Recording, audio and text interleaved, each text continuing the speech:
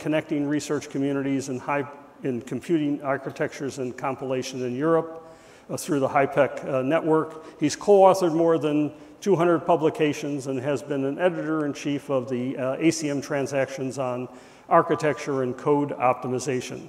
His talk is titled HiPEAC 17 Years of Growing an HPC Community in Europe. Please take it away.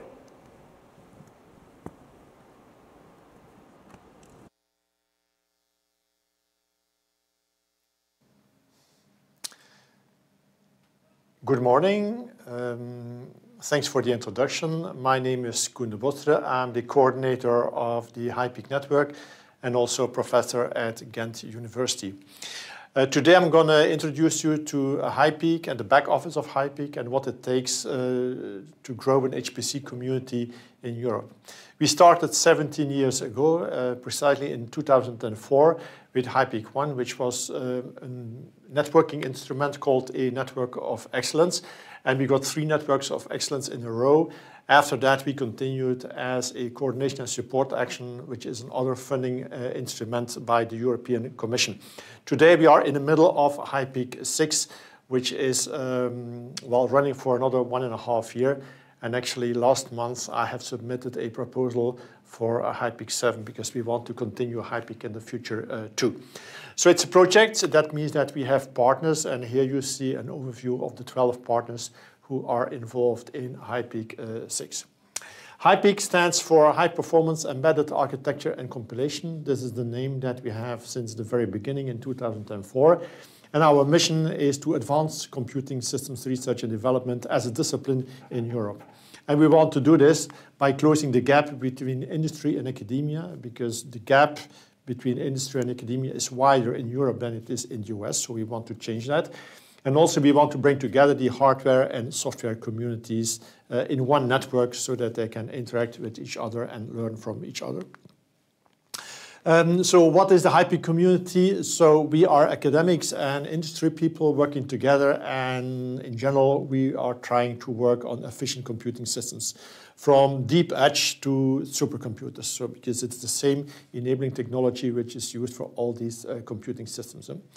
So think about microprocessors, microcontrollers, accelerators, also ECUs that you find in cars, IoT systems, but also the tools to program them or to use them to compile as the operating systems, the middleware.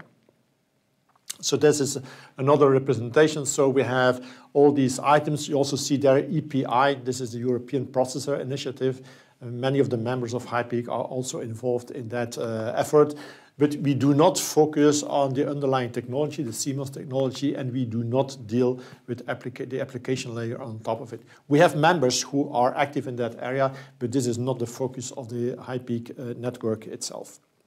We have 4 objectives. The first objective is to secure and to strengthen a leading position in Europe in computing systems by advancing computing systems as a discipline. So that's what we want to do. Europe is not the strongest continent, I would say, in this area, but we really want to change that. We have been trying to do that for the last 17 years. We also want to prepare the next generation of world-class computing system scientists and engineers. So this is the next generation. We want to integrate young people in our network and lead them towards the companies and the research institutes that will develop the systems of the future. We want to build a dynamic ecosystem by bringing together all the important players from industry, but also from research, from universities, SMEs, startup companies, spin-off companies, and also important, the policymakers, which are, the politicians, but also, of course, the funding agencies that support the research in this area. And finally, we want to align research efforts in computing systems and strengthen the research impact in Europe by identifying long-term challenges and then to put them into recommendations that go to the policymakers, to companies, to universities, etc. So how big are we? We have at this moment around 800 members. These are members that have been accepted by the steering committee of HiPEAC, but they can then also affiliate their colleagues, their students, and if we add together the whole, all the members that we have, so the affiliate members and the official members, we have a network of around 2,500 people who are all experts in computing systems and based mostly in the European Union. So this covers almost 500 institutions in 50 countries. So we go a little bit beyond the EU27, the 27 countries of the European Union, but the majority of the members are from within the Union. And our membership is free of charge. Where do our members come from? Well, here you see a distribution over the different countries. So the biggest group is coming from the larger countries. So you have the United Kingdom, you have Spain, Germany, Italy, France. These are the big countries. They contribute most. And then we have the long tail with countries like Albania, Latvia, Bosnia-Herzegovina, etc. These are small countries. They do not have a very strong computing industry or computing research tradition, but nevertheless, we try to also integrate them in our network because we want them to catch up with the rest of Europe, mostly in Western Europe. This is the evolution of the number of members. So you see that there is a steady increase of number of members up to the 800 that we currently have. We do not actively scout for members. Researchers find us, they apply for membership. That is how we are growing.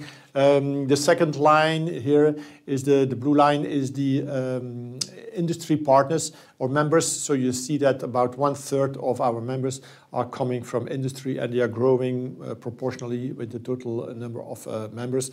We also have other lines on female members, members from new member states. These are the former Eastern European countries, but all these lines are going up. We also revoke membership. So membership is for free, but partners have to contribute. So they either have to attend events, or they have to contribute on social media, or write an article for the magazine, contribute to the roadmap, whatever it is, but they have to be active. If they are not active for 2 years, we ask them to either become active or to leave the network. So, and here you see that on average between around 15, 20 members per year are asked to leave the network. It is a project, so it has work packages, and here you see them. So we start with community building and networking, and then we have communication and talent management, and finally we go for the road mapping. So I will briefly introduce the different activities that we have and how these activities help and contribute to the community building that we want to do and closing the gap. So you will see that we have different target groups into the network, and we try to create activities for the different target groups of our membership. So let's start with the conference. The conference is today, I think, the second biggest computing systems conference in Europe after the DATE conference, as a genuine European conference that stays within Europe. The last in-person conference took place in 2020 in Bologna, and here you have a view of the conference.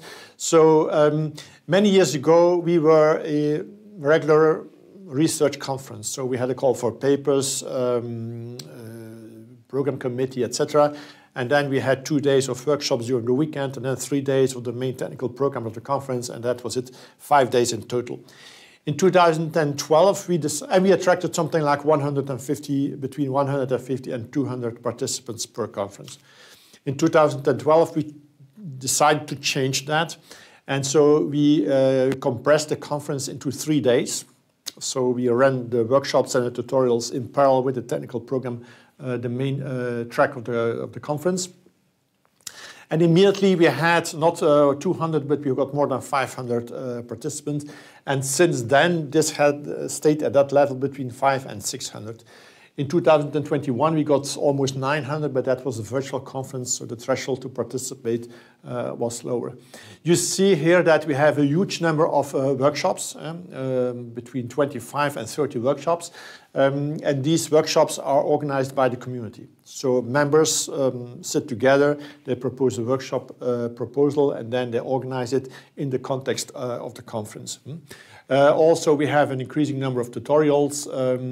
The paper track is a journal first mechanism that we use there. So in order to get the presentation at the conference, you first have to submit your paper to a journal. It's the ACM TACO journal. And all the papers that are accepted, the original work papers that are accepted by the ACM TACO journal, the authors get an invitation to present their work at the conference. And so you can here see that we have on average between 40 and 50 papers per year that we get an invitation, and the majority of them, pre-COVID times, they decide to come to the conference and give a presentation to disseminate their work. You can also see the sponsorship is going up, 51,000 euro in 2020, and the number of booths which are hired by companies, I would say, is also increasing, and also the participation by industry is increasing. So we increasingly also succeed in attracting industry into the network. What do we do at the conference? We also have professional camera crew and journalists, so they come and interview the people at the conference. We have officials from the European Commission coming to explain the policy of the European Commission in the domain of HiPEAC, and also they come and explain about the upcoming calls where the community can submit proposals to. But, well, with COVID, we had to do this in a virtual way, and also we took this as an opportunity to learn how to deal with virtual meetings. And here you see actually we can measure everything that people do in a virtual conference.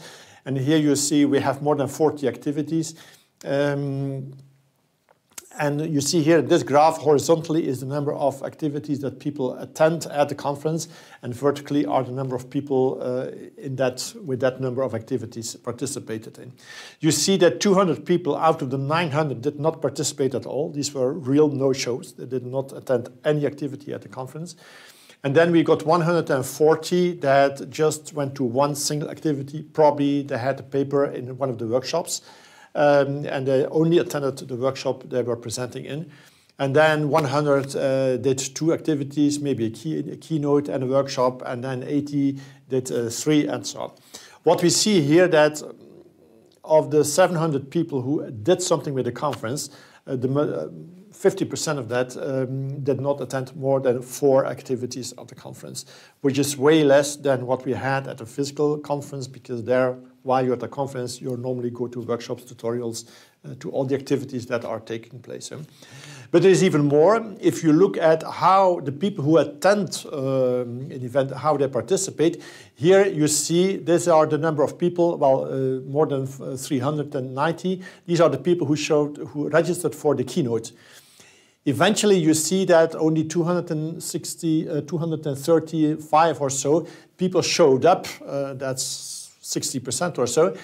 And then not everybody showed up at the beginning. So because here you can see this is the time when people showed up. So some people just waited for 10-15 minutes before they dialed in. And some people left sooner than the end of the session. So the people who were really in the keynote from the beginning to the end is about 150. All the others arrived late or left sooner. For the keynote, that's not too bad, but if you look at the workshop, here you have an example of a workshop. Here you see that, well, of the 235 people who registered for the workshop, only 100 showed up, and the majority of them showed up for a very short time. And so the only ones that stayed during the whole workshop were maybe 10 people, and half of them were probably the organizers of the event.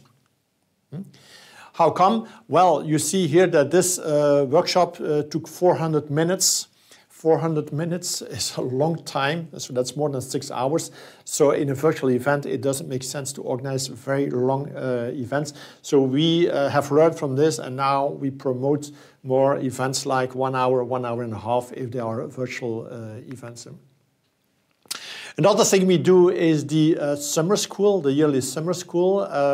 It takes place in Italy in the summer. And this is a full week, and we have 12 courses being taught from Monday to Friday, every day a lecture. And there are 4 slots per day, 2 morning slots and 2 afternoon slots. And per slot, people can choose 1 course out of 3.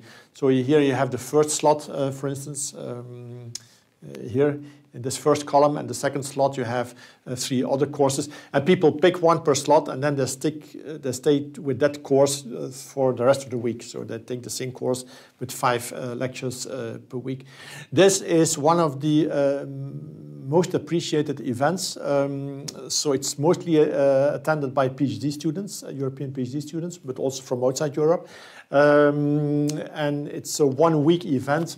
And it's not only that they learn more about state-of-the-art technology and entrepreneurship too, but also that they have an opportunity to network. So there's also a poster session, so the participants know also about the research of the other participants, the fellow PhD students, and then after 1 week they go back home and they have a small network of 20, 25, 30 people already to start their career.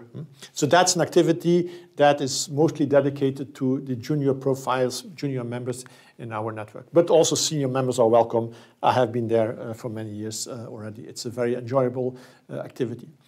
Then we have networking events. We have 2, one in spring and one in summer.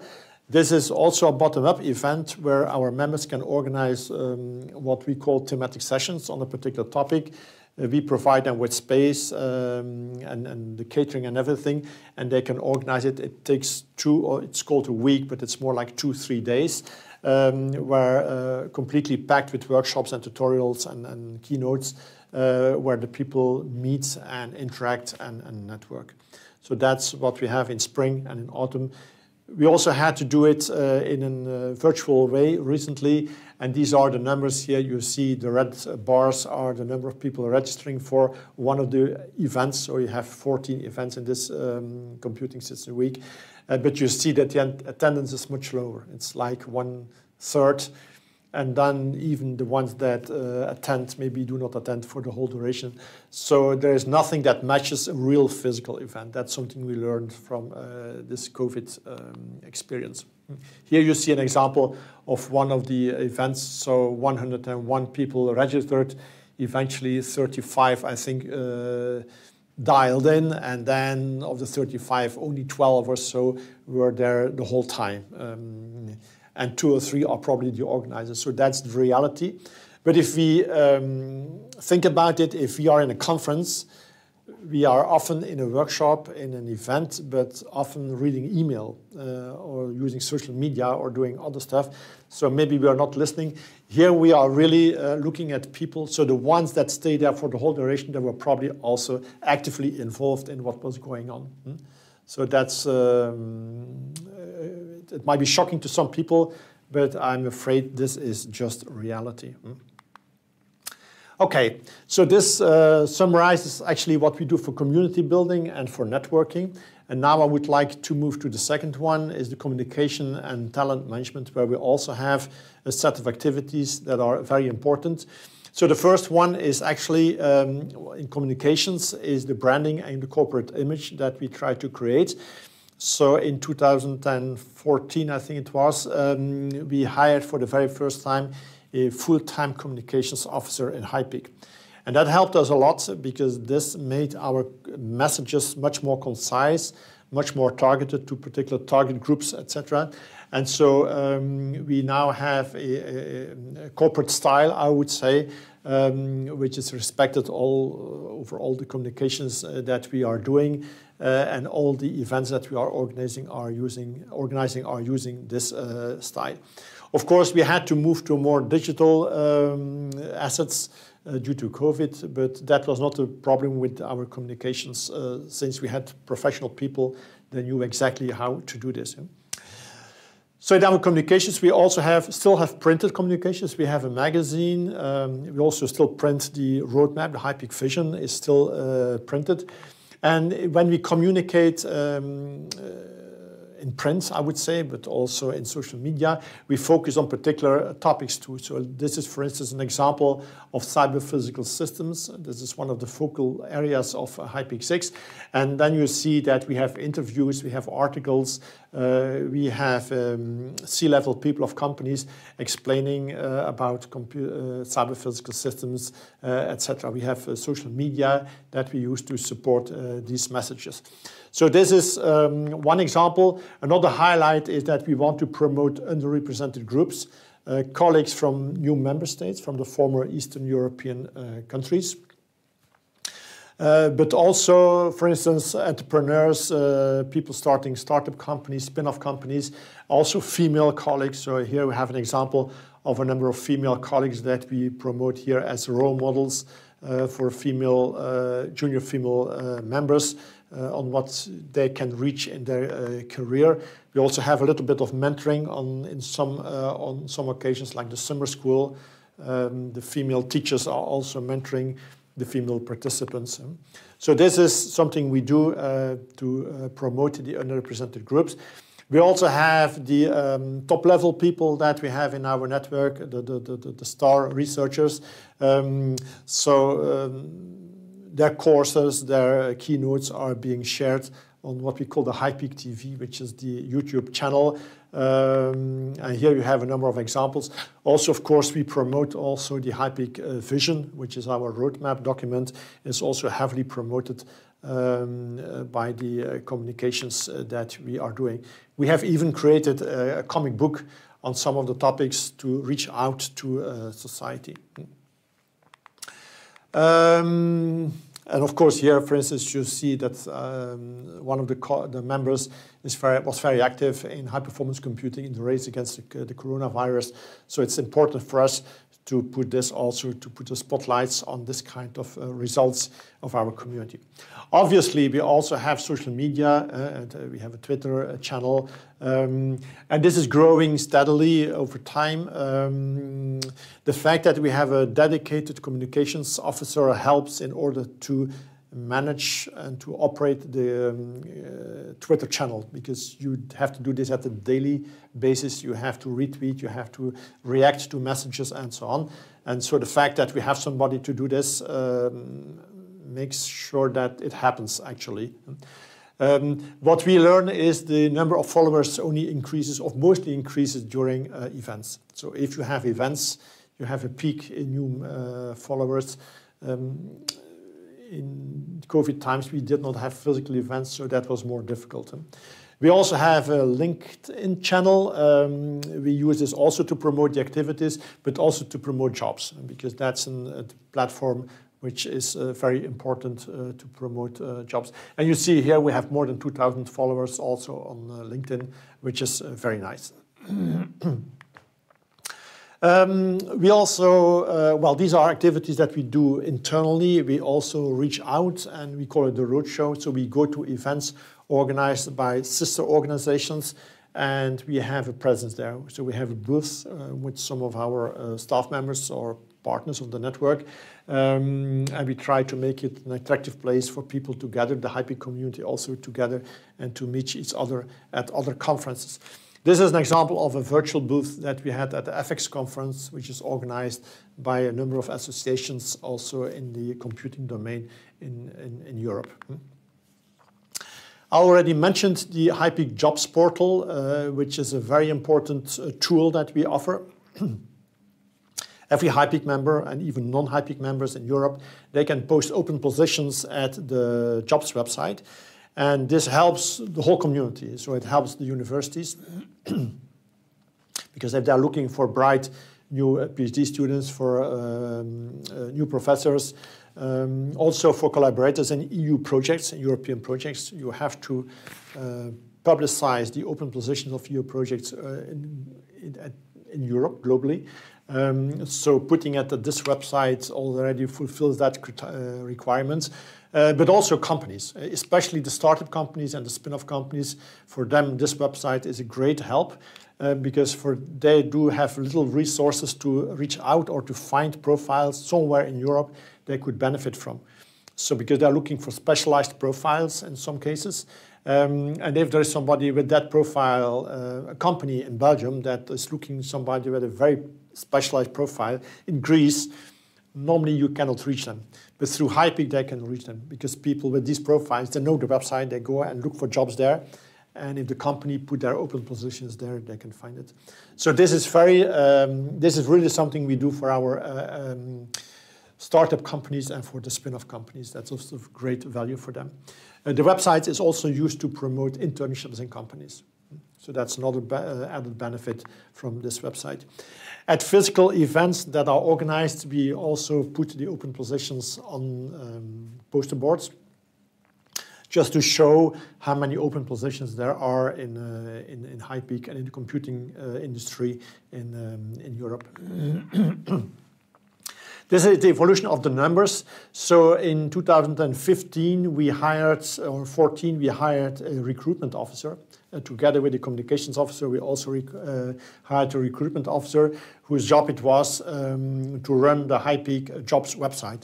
And he was pretty successful. So you see that the number of open positions went up to the level of 600. And then we somehow plateaued over the last 4 years. But this year, all of a sudden, we saw it happening from the beginning of the year 2021. The number of open positions was really exploding. And this year, we already have almost 800, and we might end up very close to 1,000, which is almost doubling the number that we get in the previous years. So we see that there's a real war for talent at this moment ongoing in the computing discipline, in the HiPEAC community. So this website only carries open jobs in Europe, not from outside Europe, but the website is open for the rest of the world. So this is also a tool that we are using to attract talent towards Europe. We don't carry open positions outside Europe because this is being funded, subsidized by the European Commission. So, and they don't want us to do that. That was for companies and for universities too. And then we also have awards, but that's really for universities, for university professors, postdoc, PhD students. So we also have HiPEAC Paper Awards. So in 2008, we started with these awards, and we have a short list of what we call HiPEAC Award conferences. These are key conferences, important conferences in the HiPEAC domain, like in computer architecture, compilation, etc. And you see here that in 2008, we got something like 15 papers from our members in these conferences. And then the years after, it went up. And today, we are between 60 and 70 papers. Of course, the community has grown over time, but also we are submitting more papers to these conferences. So we believe that the award of €1,000 per accepted paper really stimulated the community to submit more often to these conferences and to create a higher visibility, more visibility for the research which is done here in Europe in this area. We have also tried to duplicate this success with technology transfer, and we also created a few years later, in 2012, Technology Transfer Award. So every member of HiPEAC who can prove that he or she did a successful technology transfer of technology developed at university to a company or created a spin-off company, they can get a certificate and an award of €1,000. We were hoping to have the same increase in number as we got for the paper awards, but that's not the case.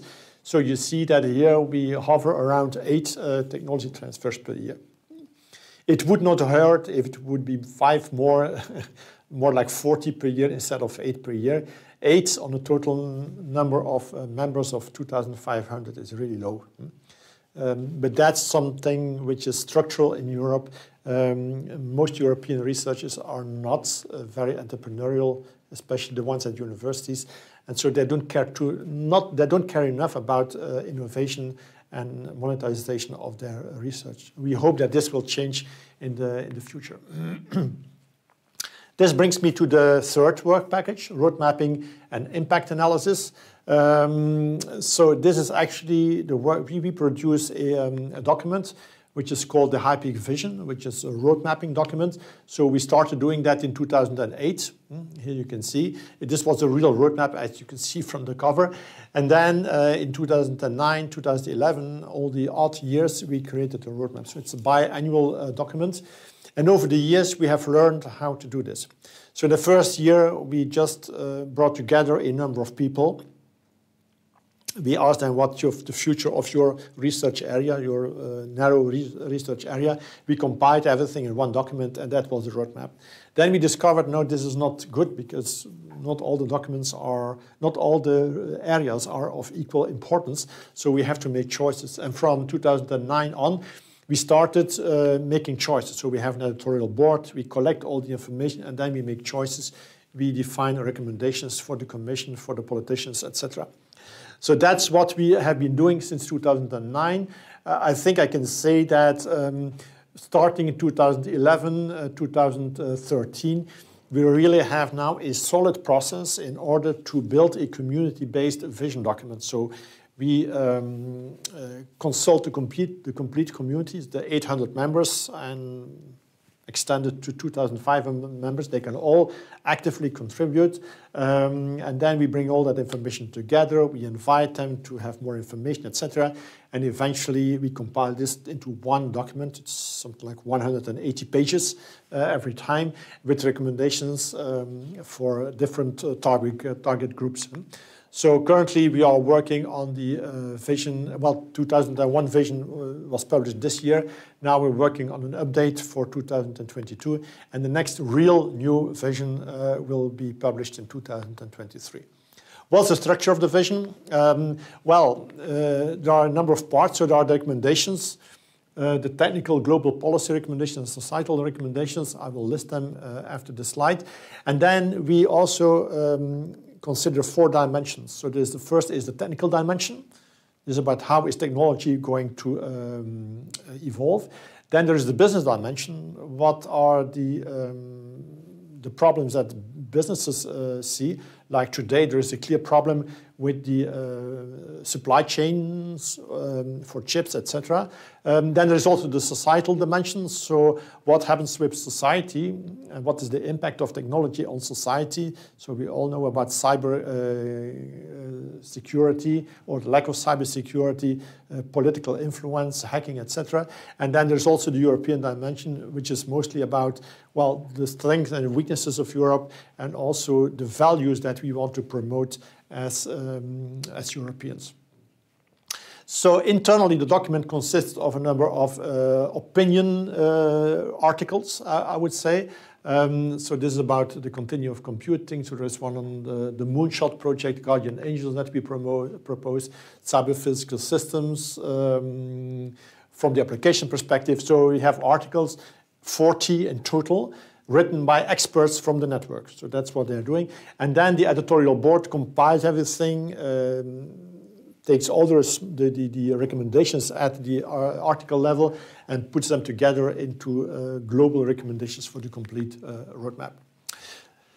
So I will list the technical recommendations that we made in the 2021 version. So the technical recommendations can be summarized in one sentence from CPS to 5S CPS square. And the 5S stands for, well, 5 properties that modern computing systems should have. They should be sober in energy consumption, so that's energy efficient. They should be secure, obviously, but also safe, especially if you are a cyber physical system controlling objects in the real world.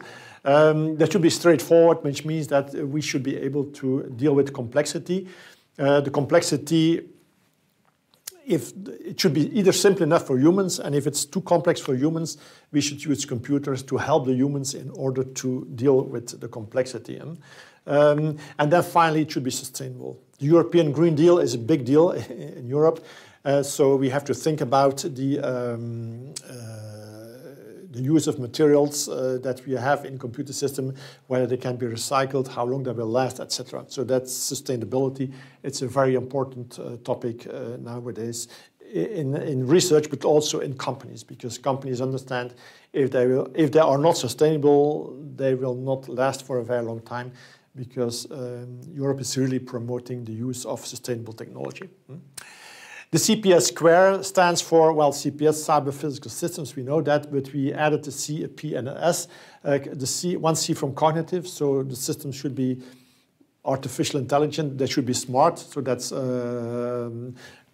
normal. Cyber, that standard was already there. Predictive is another one, so we need also digital twins that can model the environment and also the system itself, so that we can predict the behavior. And physical, and then instead of system, it's a system of systems, which means that the systems are distributed, interconnected, they work together. It's a computing continuum from the edge to the cloud to the supercomputer, so everything is one continuum system of systems. So we believe that these are the properties of the future systems that we will build and that will be successful in the future. Now, for the policy recommendations, we advise the European Commission to invest more in open source software and hardware. As you know, the Eclipse Foundation moved to Europe. Also, RISC-V is very important in Europe at this moment. We should continue to investigate in emerging technologies at CMOS level, but also quantum computing, neuromorphic, etc. So we should not forget about this. This might replace at some point the standard technology that we have today. And also, we advocate for a moonshot project, Guardian Angel, which is actually a kind of personal assistant, but one that is more loyal to the user than to the company that produced the assistant. And then at the level of the societal recommendations, that for the politicians, I would say, is maybe we should create some international competence centers. CERN has one for particle physics, but it would be good to have one also, a European one for computing systems. One that drives the research agenda and also attracts talent from all over Europe and beyond. There's also a solid European digital infrastructure, broadband, 5G, things like that. Training, we lack hundreds of thousands, more than 1 million of IT workers, so we should work on that by training, by retraining them, lifelong learning. We should also encourage an innovation culture in Europe. We don't have enough entrepreneurs. We should really work on that from the primary school, secondary school, university on. And then also we want to keep focusing on European values and digital ethics, which is also very important. We believe that Europe is there on the middle ground between the US and China. This brings me to the last work package, which is the least important one. So we have 4 permanent staff members running the network, actually. Here you see them. And of the total budget per year, as you can see here, 50% is allocated to the activities that we are doing, so the conference, the summer school, etc. 25% is allocated to the staff, and only 25% is allocated to the partners of the network. So the partners get very little money, around €1,000 per month, just to attend the meetings.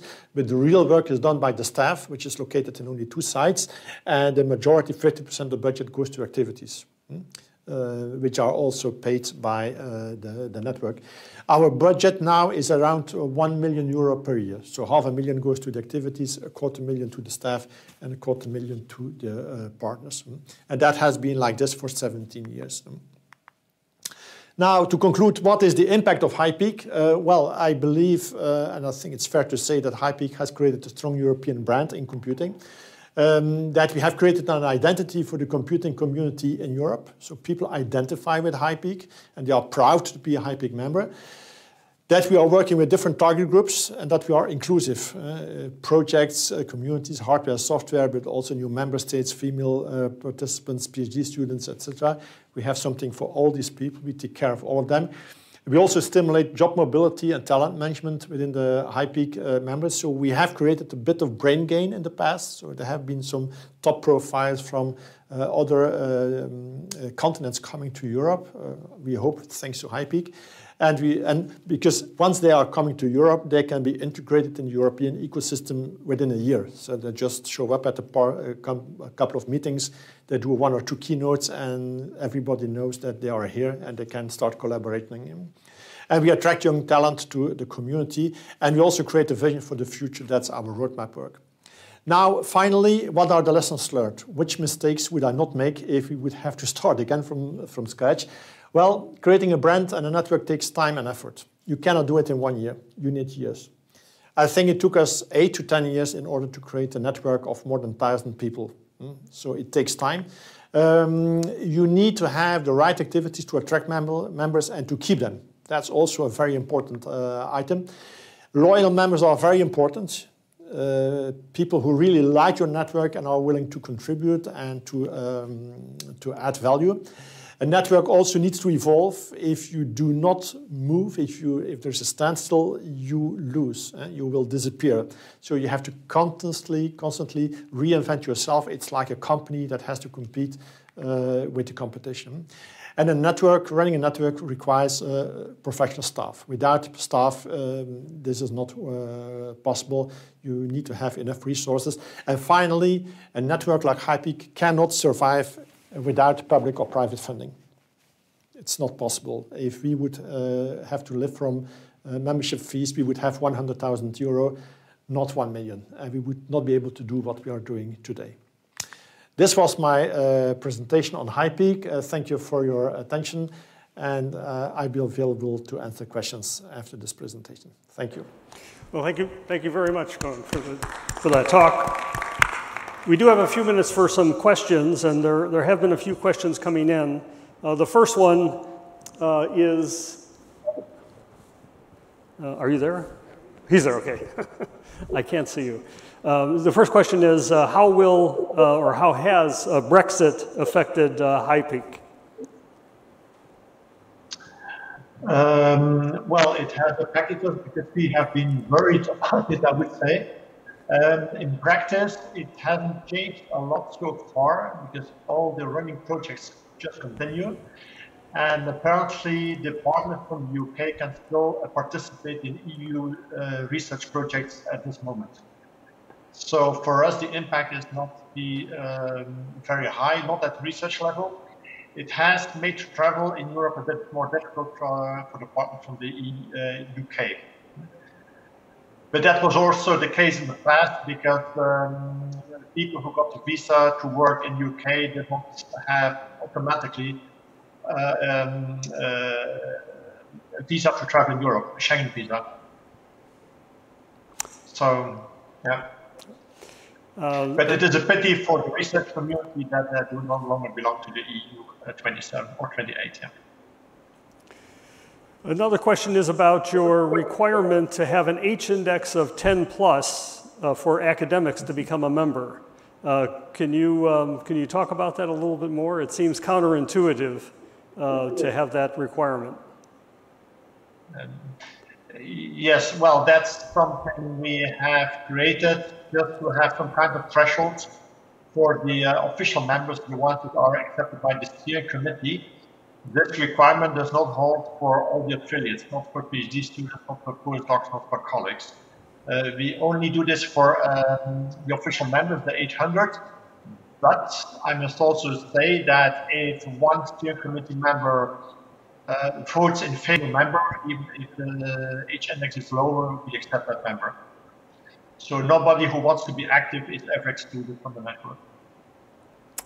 Okay, thank you. We'll have time for one more question. It comes from Vivek Sarkar from Georgia Tech. He asks, what tension have you seen by excluding applications from HiPEAC's scope? That is there a need for HiPEAC researchers to work with machine learning application researchers? No, there's not. I think we are open. There is a difference between what we are doing or what we are focusing on as a project. So we are a European project. We respond to calls where we submit a proposal. And that's our focus. But at the membership level, our members can do whatever they want. And we have several members who are very active in machine learning. And they are organizing workshops. That's not a problem.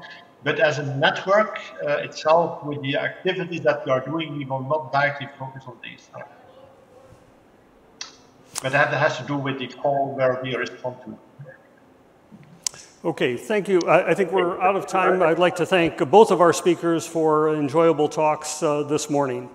Thank you. In conclusion, let me just mention that this afternoon there's another set of invited speakers that'll be here in this room. I don't have in front of me the exact names, but please come back and join us for the invited talks this afternoon. Have a good lunch. We'll see you later.